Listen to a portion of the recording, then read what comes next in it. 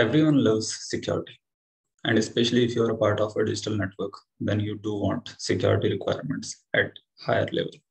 But point is that many times your finances are not supporting the kind of security that you need. In this particular video, we are going to talk about this only. Hey there, my name is Rohit Kumar, and today we are going to discuss a very important topic, that how your economics may not favor your network security multiple times. So the point is that many times we do discuss this point that we do need money to set up some sort of security, and especially in terms of hardware security, this money concept come majorly. But when you are discussing the kind of software security, then if you are individual user, not a part of big network, or you are not running your own company, then you are not much bothered. You may have some sort of pirated software, the sort of antiviruses, etc. But if you are running a firm, or if you are part of a dedicated network where you are consistently involved in sort of multiple online activities, and especially if your devices are not so powerful to implement the powerful security protocols, especially like low power devices, the part of IoT network or the ecosystem. So the twist is that economics or the finances may not favor the kind of security that you need every time. And that's why people do say that economics may be the reason for weak IoT security. And in this particular discussion, we are going to see that what are the kind of points that are behind this particular sort of statement. So the point is that whenever we need security, then everyone wants good security, means kind of strong or high complexity security. So if you are going to have this sort of security, then it might be expensive. And the reason of expense might be that you are going to design some complex protocol. So that's why you need a lot of skilled labor. Additionally, it is a simple point that you need the skilled labor. But whenever you launch a product, whenever you launch a particular protocol, you do need the strict stress testing. And that's why whenever you put a good product into market, then it takes some more time to get into it. Now, whenever you are saying that it is going to take more time, then why? Because there are a lot of testing stages. And many times we don't give due credit to the testers. For example, in companies also, you might have seen that people do always say that I want to be a software developer or the sort of SDE. But nobody wants to be a tester. And if somebody is performing the work of a tester, then people do look, oh, he is not a developer, means he is not a pure tech guy. So point is that when we are seeing this sort of scenario, then people give a kind of inferior priority to the security kind of means these testing based security kind of jobs. So in this particular scenario, it's your responsibility to make your products more reliable. And this can only be ensured by having multiple loops of testing. So if you are going for alpha testing, beta testing, or the sort of black box, white box, and so many other type of testings, but as many loops as you take, it is going to take more time, and it is going to enhance your cost. But if you are not going to take multiple loops, then definitely it may put some sort of loophole into your system that might be exploited by some sort of adversary. So first point is quite clear that if you want the strong security, then it might be expensive because the product might take long time to come into the market because of multiple security testing rounds. Second thing, the commercial value of the user data. Usually nowadays means in digital era, we are using so many digital apps. We are having multiple IoT or the sort of mobile devices, and every device is hosting numerous apps. So in this way, whenever we are installing any app, do you always read the kind of user policies or the app permissions which it is asking for? No, we just install the app, and that also in its a default manner, which might be very dangerous. So if company who is offering some sort of service, he is not interested in the kind of user security, then it is your responsibility to become more aware and consider the kind of concern which might be because of your unnoticed reactions or the sort of actions. So if there are a lot of data hoarded at the provider side, then that particular data might be sold to some of the third party, and that third party may make some sort of malicious use of that particular data. And every time we use the kind of, for example, we are using one-time app. One-time app means a particular app we are using only for a single time, and we are not going to use that again. So we do think that, okay, give the permissions, we'll uninstall it, and later we are not going to use it. That particular app might be removed from your phone or some of the devices, but it's a particular concerns related to the kind of data it already acquired from your side. For example, you give your personal data, you give your PAN card, Aadhaar card, your email IDs, your phone numbers. All these are necessary and quite important details related to you. Additionally, some of the addresses which are very close to you, then that might be a security breach. So in this term, the commercial value of your data means the user's data is very much high.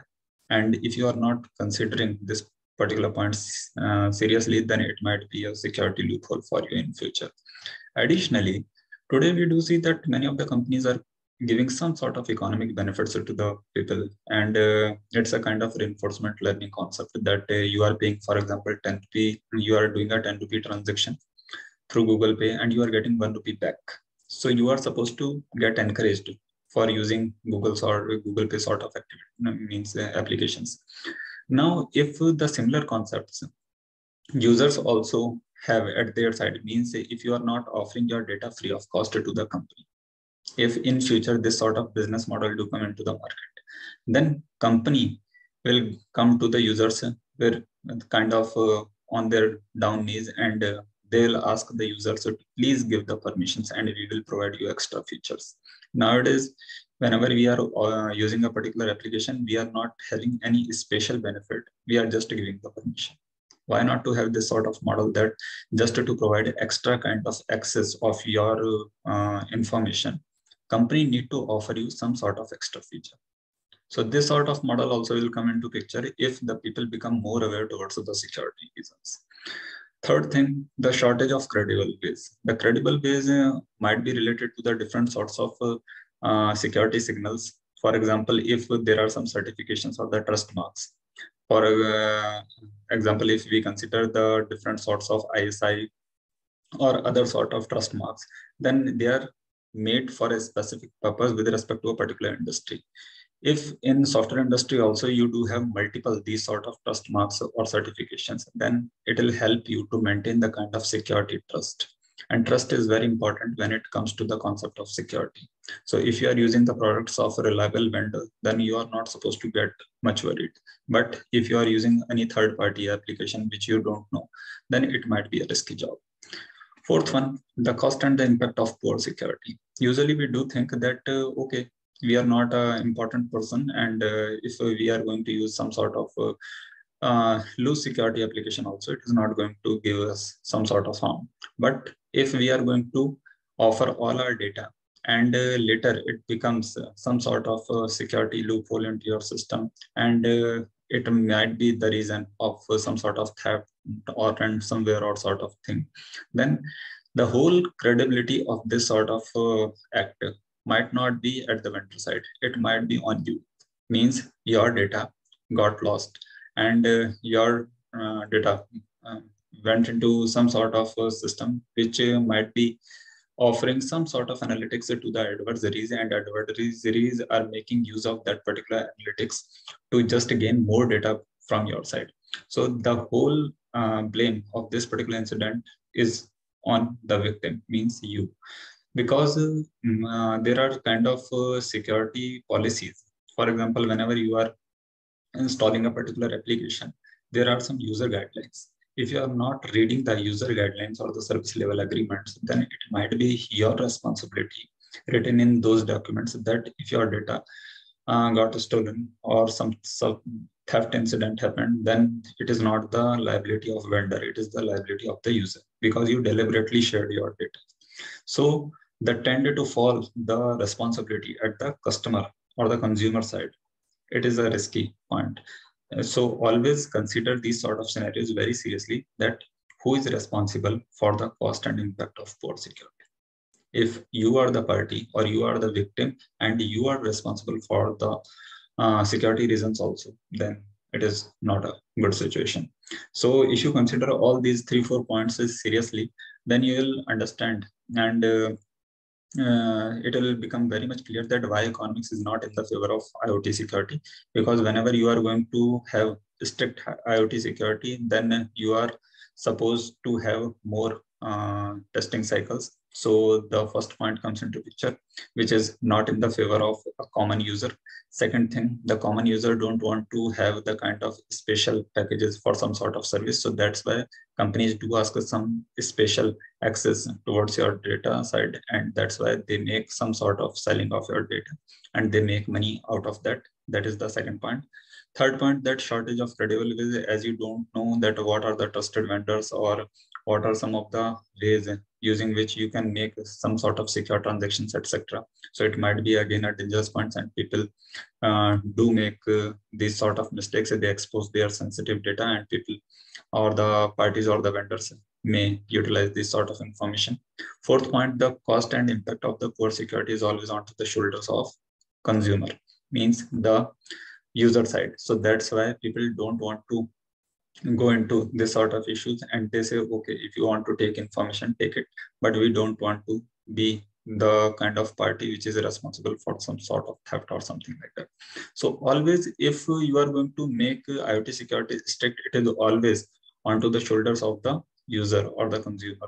So that's why always economics favor the weak IoT security, because people want cheaper option. If we say, they don't want to go for the heavy sort of options, and if you are going for heavy security options, then it might not be the solution for all. So that's all from my side. If you didn't like this particular video, please do criticize and let me know that what are the shortcomings. We'll meet in another video. Thanks for watching. Have a lovely day.